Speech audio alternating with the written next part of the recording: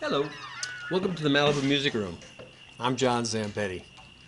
I put together this series because I wanted to expose you to some of the amazing talented musicians that are coming out of Malibu right now. I feel very much like Malibu is what Liverpool was in the early 60s. Bands are developing here, each with their own unique voice, and then breaking on the national and sometimes even international level. I've been in a unique position because our son Johnny is one of those musicians. And since we have a large music room, his friends tend to come over here to rehearse or maybe just jam after a show. Malibu is a unique moment in time right now musically, and I wanted to archive it as well as expose it to those of you who don't know what's happening right in your own backyard. So come on in, sit down, and welcome to the Malibu Music Room.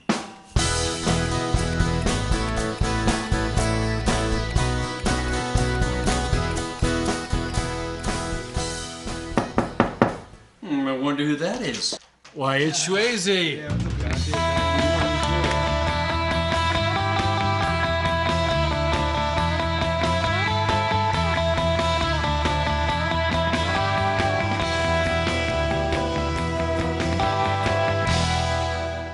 So thanks for coming to the show. Of course. And just want to ask, growing up in Malibu, your grandmother, of course, is in the business, but it wasn't like a heavy music celebrity family. Right.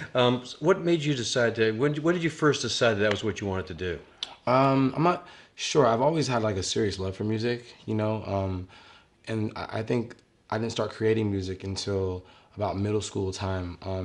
At that time, Malibu High School had a recording studio. The Boys and Girls Club of America had one, and there was another one. There was two recording studios in Malibu High School. Mm-hmm. So Mr. Bixler, was the head of that class, and I had a couple classes where I was actually using Pro Tools and Logic. Wow. So I really fell in love with creating it and making it, and that was just kind of like my expression at the time because I was doing a lot of sports and all that, but I wanted to be heard a little differently, so I started making music. I think primarily for girls, trying to get girlfriends or whatever. Gee, why would you do?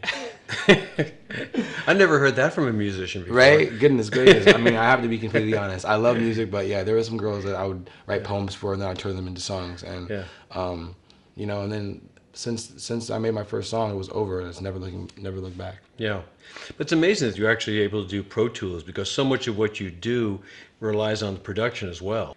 Most people they're like learning how to play the piano, not how to work Pro Tools. Right. That's an interesting It's perspective. True. Well, nowadays it's so funny how that is because Pro Tools is like an instrument or Logic. These things where you produce it, that is turning into an instrument because you put the music in there and you affect the sounds in so many different ways. Mm-hmm. So that's why I think it's so important for schools to have a music program in the arts because I know if I didn't have it, I don't know where I would have put my energy. Instead I just put it into the arts, which I think is so important. In terms of performance, did you get inspiration from things like Mask or from seeing bands of the Malibu Inn, or what was what kind of inspired you?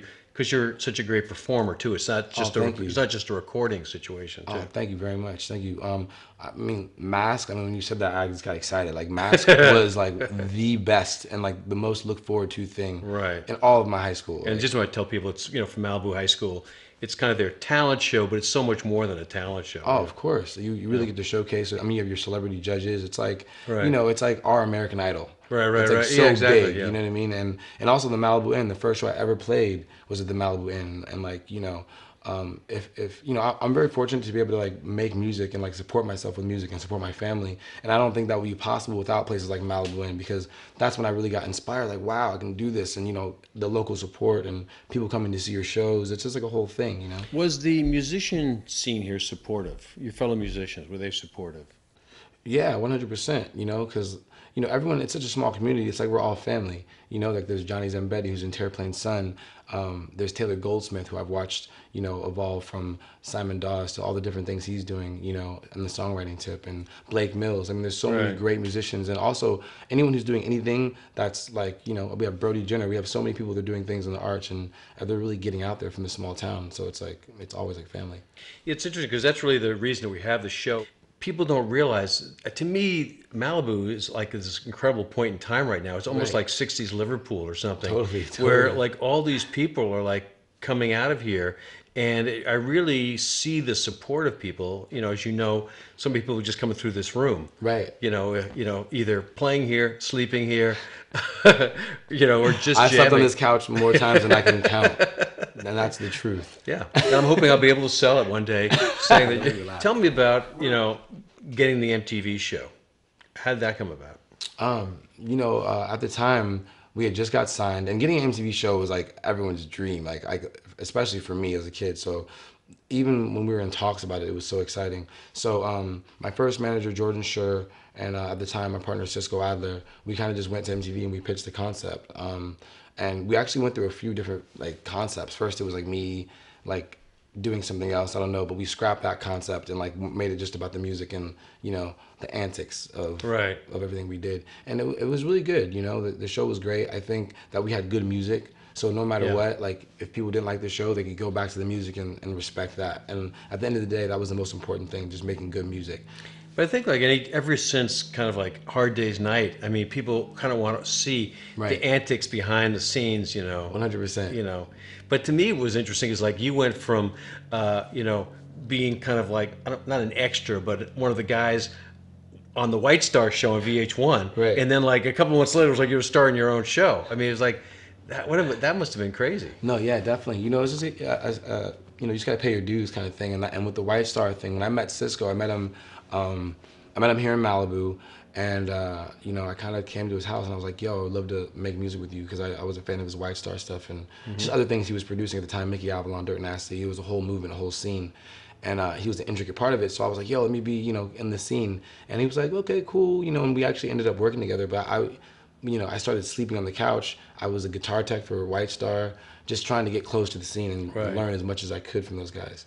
Yeah, because you're actually in some of the episodes of the White Star, the VH1 White Star. If you look closely, you might be able to see me like dash across the screen or something. But we would watch it. Go, oh God, there's Aaron. There's. Those were fun, exciting times for sure. Yeah, definitely. But then just have it it seemed like just a month later. I mean, I know it was more time than that. Totally. Suddenly, you had your own. You were the star of your own show. Right. And what about the whole thing with the Warp Tour? I mean, just that whole thing about being on the Warp Tour. Yeah. And then the TV show Buzzin' hit, and like the next day you're on the main stage with Katy Perry. No, it was crazy. It was that stuff was happening so fast, and it was like I'm a Malibu kid. I'm like a small town beach boy. Like I wasn't really concerned about all the things that was going on. I was kind of like just hanging out and like. But now I look back at it, it was just happening so fast and so huge. Warp Tour was such a big part of like the launch, because like you said, it was the MTV show, the Warp Tour. The third date on the Warp Tour is when the commercials started playing for the MTV show, and we like already saw a change in our crowd. There was like thousands of people coming out to see us. And yeah, like you said, like being able to perform and hang out with Katy Perry and so many different musicians, it's been a blessing, man. Like it's so crazy. But you went from like whatever it was, like stage 6 to stage 1 overnight. It was just like, I mean, because Johnny was there with you guys and just was talking about that. He said, this is like, he said, we can't even like go to a Walmart and hang out now. Just the impact of television. Yeah. It's something. It's really something wild. And do you find that everybody's talking about the way the music business has changed, and it's not really clear to me what the business model is of the new music business, but it seems that a lot of the music is being pushed through television or TV commercials or movies, and it just seemed with you, we really saw that. Do you find that too, or? 100%. I think it's like hard to find ways to get your music out there or even make money with music, even if you're on a major label. So any kind of licensing you can do with movies and television is huge, because it's just another engine for your music. Yeah, and like now with social media as well, the Instagram, the Twitter, like you got to really, I think the model is well, I don't think anyone knows what the model is. I think we're trying to refigure it out right now, as we go. But licensing and TV and getting syncs and all that is like something that's been a big intricate part of my career as well. Right. But the problem has been, of course, people hear the song in a commercial, but they don't know who it is. Right. I mean, with having the TV show, it was there you were. Bam. You see the face, you see the lifestyle, and then at the end of the show, you were almost like a test case in the sense of you saw how quick. I mean, it seemed to be overnight. Yeah. The show came out, and the next day, it happened. I mean, that's how quick and how powerful TV is. That just suddenly millions of people. It would have taken you years to tour that much to have that many people see you. Right. Well, it's funny too, because our show. lasted 4 episodes on MTV, and they got moved to MTV2. And even still, that it didn't get its full 8 episodes on MTV. To this day, I have people coming to me like about the show. Like I could be like in Idaho, Right, like, right. oh my goodness, the show, you lost the money and this, and it is very wild how TV affects. Yeah. And gets deep in there. A lot of your initial music ran around themes at the beach, summertime, West Coast. Was that unusual for hip hop? Yeah, I mean, I think you've seen it in hip hop where it's like more fun loving and, like there's like the Far Side that had like a lot of that full, cool, summery Right. feel. But I think we were definitely doing something cool with the acoustic and like the singing and the rapping and having one white dude and one black guy. I don't know, Right. for some reason that was such a big thing. But everyone was like, there's a black guy and a white guy and they're together. So, I mean, but yeah, I think it's kind of like, you hear it more now, for sure. I think at the time it wasn't so much, but now you see it a lot. Yeah. What about on the international level? Playing other countries and things. What was that? I mean, how did that? Man, I just got back from South America with my friend Sky Blue of the group LMFAO, and that's just so awesome, man. It just really, like, it just makes me think about the times that I was trying to figure out how to write songs in Malibu High School in that little studio, and then now we're like able to play like in Brazil with people like chanting like your Yeah. name. It's so wild and it's very inspirational, man. But do you also get the vibe of like really, people all over the world really are kind of basically the same. I mean, they just want to have a good time. Totally. It's everything else. Like these governments are putting stuff on it for their own agendas, but it just seems like it's just the fact that people, you go to places where you can't speak the language. Right. I mean, but you have your own language, Right, and they're into 100%. it. Yeah, music is the universal language, that's for sure. Because I'll go to Malibu and see like a 15-year-old, 16-year-old kid rocking, and yeah, like you said, the same kid in Brazil. It's just like he's in Brazil, but he's like still wearing the Ruka shirt and like Right. living the lifestyle.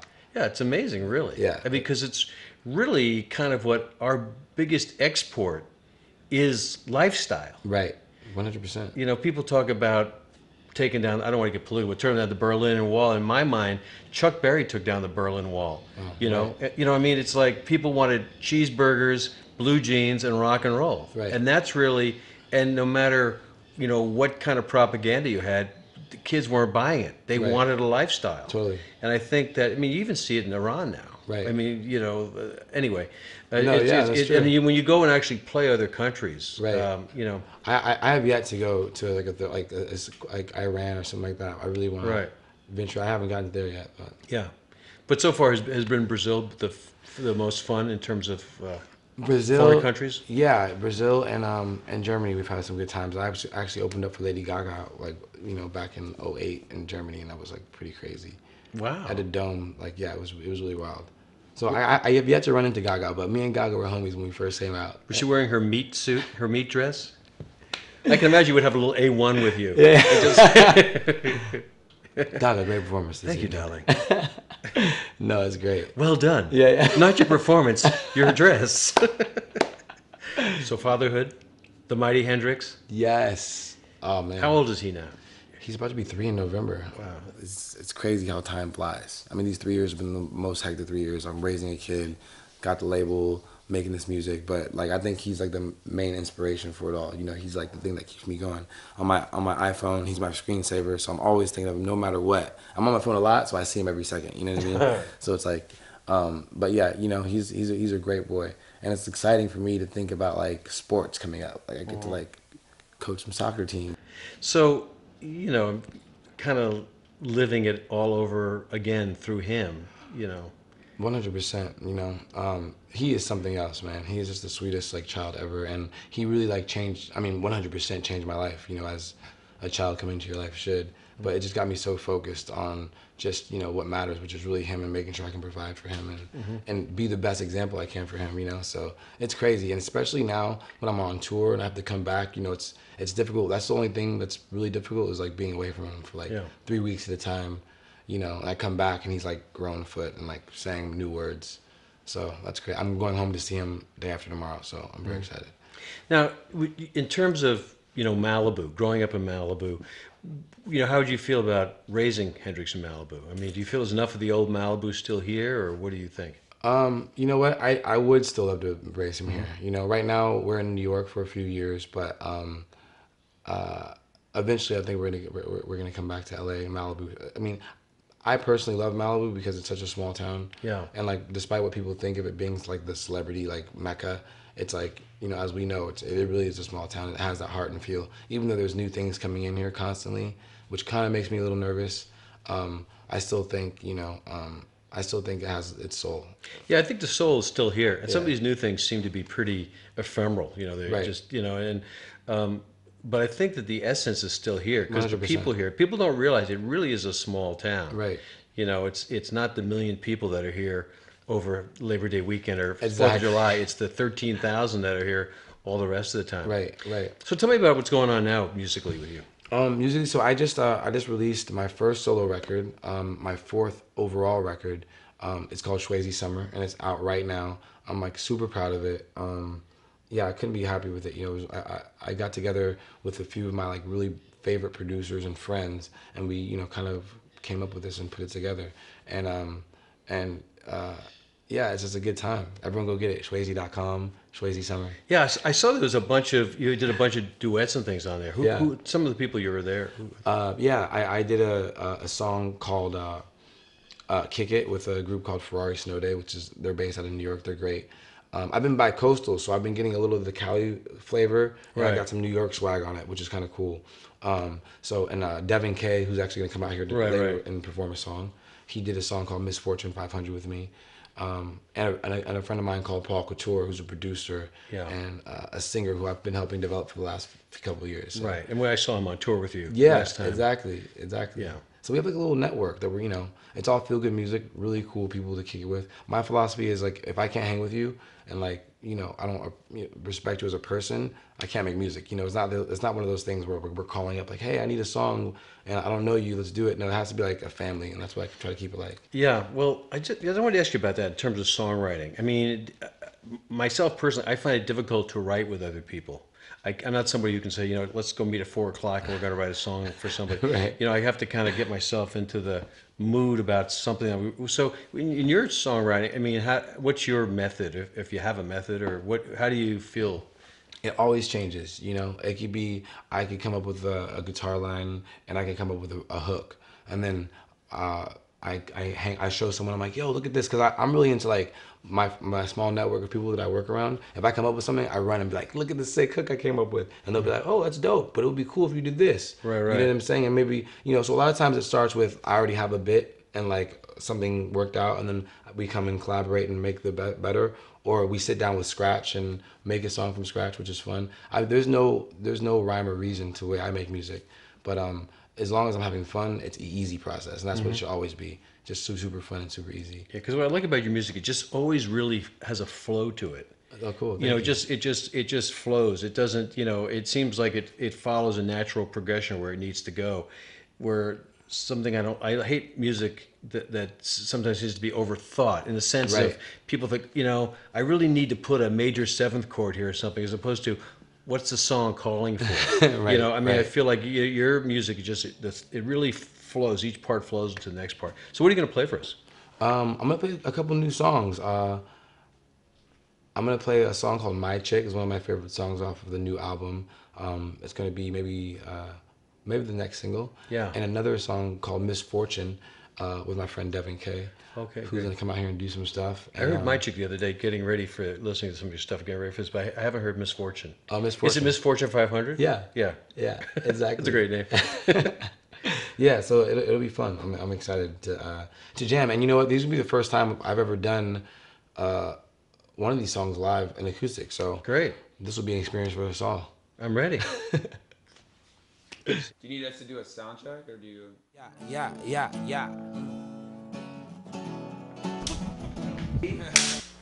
What's up? This is Shwayze, accompanied by Johnny Z and Devin K. This song is called My Chick.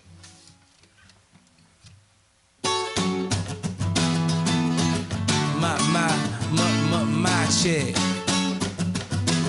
Let's go. Ha. You should be sleeping in my bed, hanging on to every word that I said. Yeah. You should be riding like my shotgun. Don't need a bad girl, cause I know I got one. You should be my chick.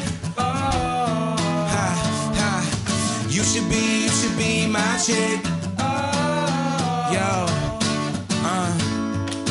You could be my chick, and I could be your man. Picture perfect life, baby, toes in the sand. What would you do with the 100 grand? Shit, you probably build a school, give it all to the kids. And that's why I dig you, cause you're an individual. Only thing I don't know is, baby, are you single? Baby, are you single? Tell me that you're single. Hey, look, she like diamonds, so I took her to the diamond lane. She delicate and fly like a paper plane. She know what's on my mind. Yeah, we going to the Rock and Roll Hall of Fame. In my bed. Hanging on to every word that I said. Yeah. You should be riding like my shotgun. Don't need a bad girl, cause I know I got one. You should be my chick. Whoa. You should be my chick. Whoa. Yeah. We got the whole world in the palm of our hand. Sing a little song just to see you dance. This could be fun, this could be tragic, this could be luck, this could be magic. You're the only one for me, I know. But there's only one thing I need to know. Baby, are you single? Tell me that you're single. She like diamonds, so I took her to the diamond lane. She delicate and fly like a paper plane. She know what's on my mind. Come on, we going to the Rock and Roll Hall of Fame. Yeah, come on. Hanging on to every word that I said. Yeah. You should be riding like my shotgun. Don't need a bad girl, cause I know I got one.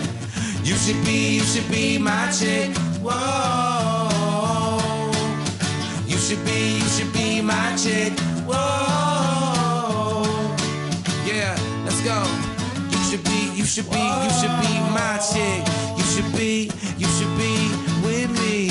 Whoa. You should be my chick. Whoa. Oh, you should be with me. Whoa.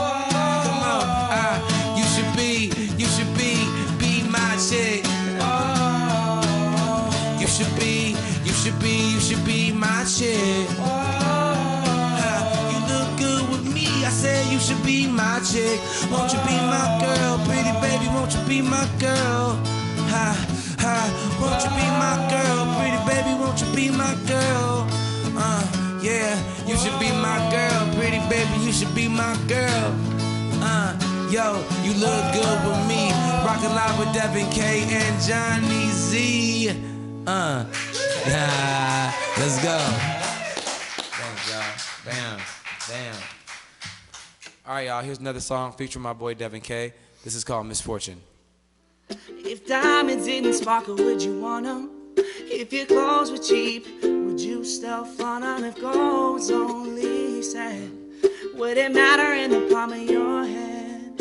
Misfortune, 500, she could buy anything that she wanted. And this love is free, but she'd rather have the money than me. I keep on hitting refresh up on your Insta, looking at the same picture. And if you post another, best believe I ain't gon' miss it. Still thinking about your kissing, reminiscing on our history. I should've paid attention in high school during history, cause it's always gon' repeat, like the hook up on this beat. Before you love the money, I can swear that you love me. That life you lead's expensive, but my loving is free. Anything you want, you get it, but you'll never feel complete. If diamonds didn't sparkle, would you want them? Would you want them? If your clothes were cheap, would you still flaunt them? If gold's only said, what would you do? Would it matter in the palm of your hand? Yeah. Misfortune, 500, she could buy anything that she wanted. And this love is free, but she'd rather have the money than me. Yeah, money or the love, or the love. She'd rather have the money. She chose money over love, money or the love, or the love. She'd rather have the money. She chose money over love.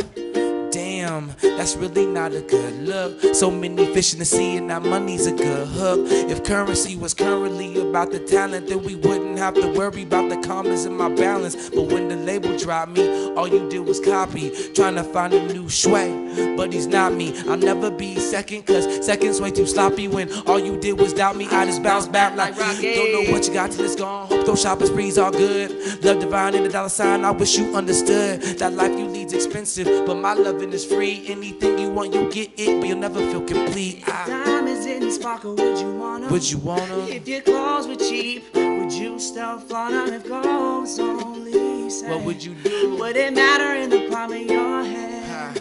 Misfortune, 500. She could buy anything that she wanted. Nah, and no. this love is free, but she'd rather have the money than me. Singing money or the love, or the love.